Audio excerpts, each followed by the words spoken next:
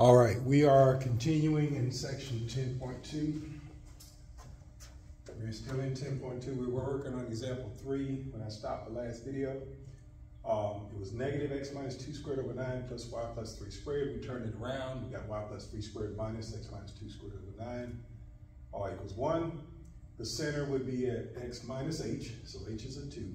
Y minus k, y is a negative 3. K is a negative 3, rather. So the center is at negative 3. The y term is always over a squared, so a must have been a 1. Since there's nothing here, the a squared must have been 1, so hence a is 1. X minus k squared over b squared, so the b must be a 3 since b squared is 9. So I can use a and b to find c. C turns out to be the square root of 10. So the foci just start from my center, and I'll add and subtract that value of c to my y coordinate to find the foci. So my center was 2, negative 3. So it's 2, negative 3 plus square root of 10, because that's c, and 2, negative 3 minus square root of 10. Again, you're going to add and subtract c to your y coordinate. Same kind of thing works for my vertices. I'm going to take my center, and since a was 1, right? Yeah, a was 1, okay? So my vertices are a units above and below the center. So 2, negative 3 plus 1, 2, negative 3 minus 1. I'm going to add and subtract 1 to my y coordinate. So my vertices become 2, negative 2, 2, negative 4. All right, so plot your center. Go over 2, down negative 3. That's right here. A is 1, so I go up 1 and down 1, okay? B is 3. I'm trying to draw my box. So I start at my center, I go 3 units, 1, 2, 3, right here. I go 3 units this direction, 1, 2, 3 is right here. So my box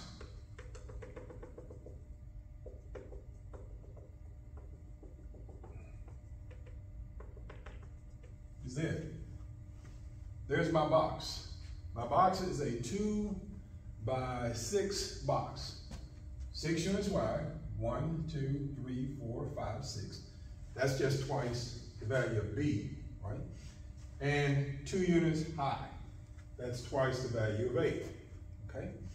Now, I knew that I had a vertical transverse axis because I had y squared over, or y squared minus x squared. That means my transverse axis is vertical.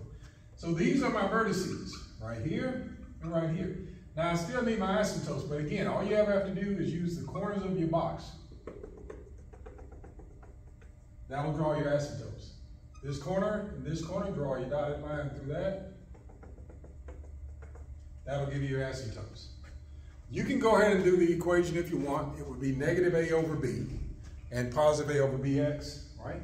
But again, the asymptotes will always work the same way. So start at your vertices, use your asymptotes to define the curvature. Start at a vertice. So there's 1/2 of my hyperbola. For the lower half, start at the vertice, and I'll use the lower asymptote. There would be the graph of my hyperbola. So nothing hard about this, okay? So that's example 3, okay? Example 4, all right? Example 4, they say write equation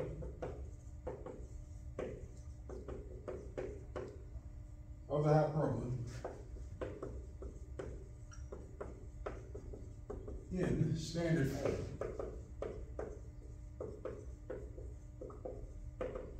And they give me an hyperbola, 11x squared. They say minus 2y squared, okay, plus 66x, okay, minus 4y, okay, plus 75 equals 0. So there's my hyperbola, okay? I know it's a hyperbola because the highest degree terms are both degree 2, okay? That's what tells me it's a hyperbola. And I've got subtraction between a square term and a square term. So x squared minus y squared. The moment I see that the highest degree terms are both 2, and I see subtraction between the two terms, that means it has to be a hyperbola. those lower order terms won't change that. Okay. Well, I've got to put it in standard form, so I've got to complete the square. So I'm going to take the 11x squared plus 66x. I'm going to group those two. Then I'm going to take the negative 2y squared minus 4y. I'm going to group those two. And the 75, I'm going to subtract 75 on both sides, and I'm going to do that. And now I'm going to complete the square. Well, first I got to factor out the 11 though. So x squared plus 6x. I'm going to leave some room because I'm going to complete the square. And I'm going to pull out a negative 2 here. And I'll have y squared plus 2y. Leave some room. Negative 75. All right, so again, the reason I pulled out the 11 was you've got to have, I'm going to complete the square on what's left in parentheses. When you complete the square term has to have a 1 in front of it. So I've got a 1 in front of x squared. I look at the x to the first term. The coefficient is positive 6. Half of 6 is 3, but you got to square it. That's what you need to add to make a perfect square. Positive 3 squared is a positive 9. This thing is now a perfect square trinomial. Same principle here. Look at half of a positive 2. That's positive 1. Positive 1 squared is a positive 1. That makes that a perfect square. Now, I've got to keep my equation balanced. Okay? I added 9, but there's an 11 here. 11 times 9 is, what, 99? So since I added 99 over there, I've got to add 99 there. Also, I added 1, but really there's a negative 2 here. Negative 2 times the positive 1 is a negative 2. So since I subtracted 2 here, I've got to subtract 2 there.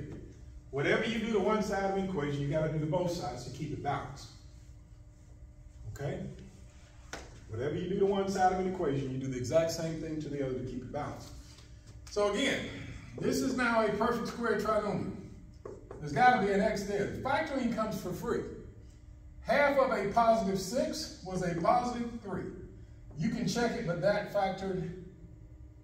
this factors in x plus 3 squared. Minus 2. I claim that this is a perfect square trinomial. That's got to be a y. Half of positive 2 is positive 1. The factoring comes for free. And on the other side, I just add like terms. All of these are numbers. Take your calculator. Take negative 75 plus 99. That's a positive 24. 24 minus 2 is 22. Okay? Well, we're closer. We're looking for standard form. The standard form of a hyperbola, if you look at that chart I showed you, both of those equations always have the equation equal 1. So until your equation equals 1, it's not in standard form. So to get a 1 here, I got to divide by 22. But if I do it there, I got to do it everywhere. Divide by 22 there, divide by 22 there. Once you do that, 11 over 22 is x plus 3 squared over 2 minus, I've got a 2 over 22 here. That leaves 11 in the bottom. And I had y plus 1 squared equals 1. There's the standard form of my hyperbola. There's the standard form of my hyperbola. So that's what we'll have to do to find standard form. Sometimes we'll have to complete the square to get that done. Okay? Example 5. Example 5. Example 5 says determine the standard form. Determine the standard form. Okay? Of an equation of hyperbola. So of an hyperbola. They say with vertices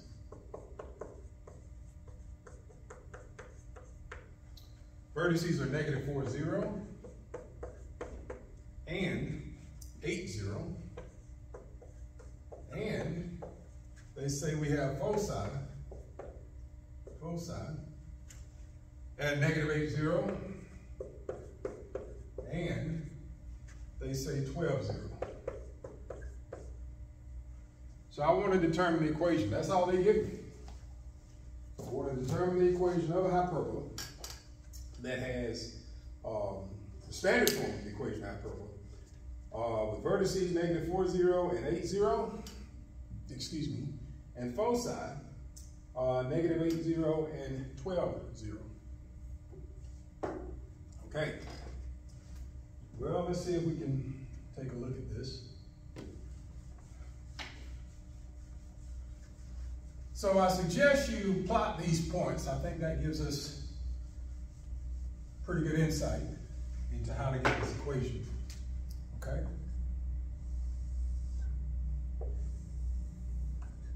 X, Y.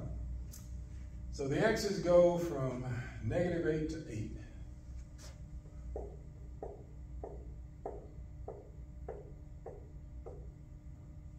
And let me move. Modify this a little bit. I want to have enough room. So,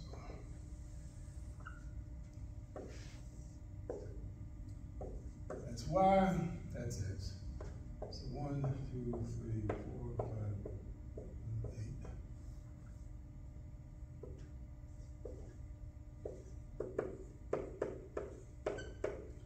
1, 2, 3, 4, 5, 6, 8.